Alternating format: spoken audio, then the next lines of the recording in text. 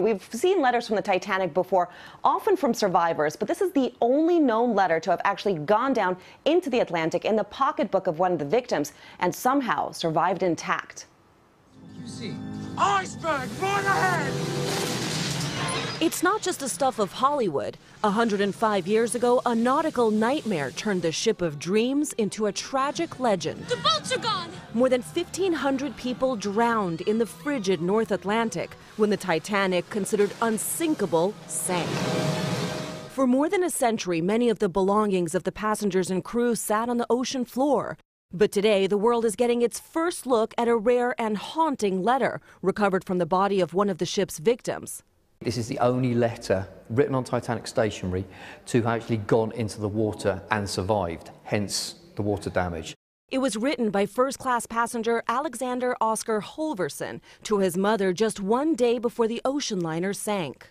He wrote, "If all goes well, we will arrive in New York on Wednesday," not realizing that the Titanic's maiden voyage would be its last.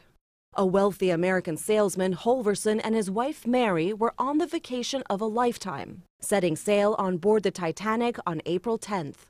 Written over 3 pages on the official White Star stationery, he describes the ship as giant in size and fitted up like a palatial hotel. The food and music is excellent. He also wrote about the Titanic's most famous and richest passenger, John Jacob Astor, the Bill Gates of that era. He looks like any other human being, even though he has millions of money. They sit out on the deck with the rest of us. Mary survived the disaster. Holverson did not. The letter, recovered along with his body, is expected to go for more than $100,000. A piece of history up for grabs.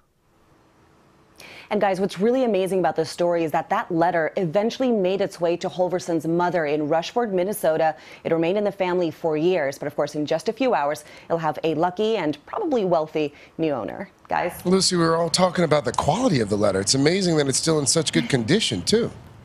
It is. It really is. Lucy Kafanov for us this morning there in London. Thank you so much. And I'm even struck by even just the penmanship. You know, there. It's because people used to write back there. And take time. That's right. And letters. That They was even very do penmanship in school anymore? No. I don't think so. I think they've It's stopped. sad. Depends Yeah. on the school, probably. Yeah. That is true. All right. Hello, Today fans. Thanks for checking out our YouTube channel. Subscribe by clicking that button down there and click on any of the videos over here to watch the latest interviews, show highlights, and digital exclusives.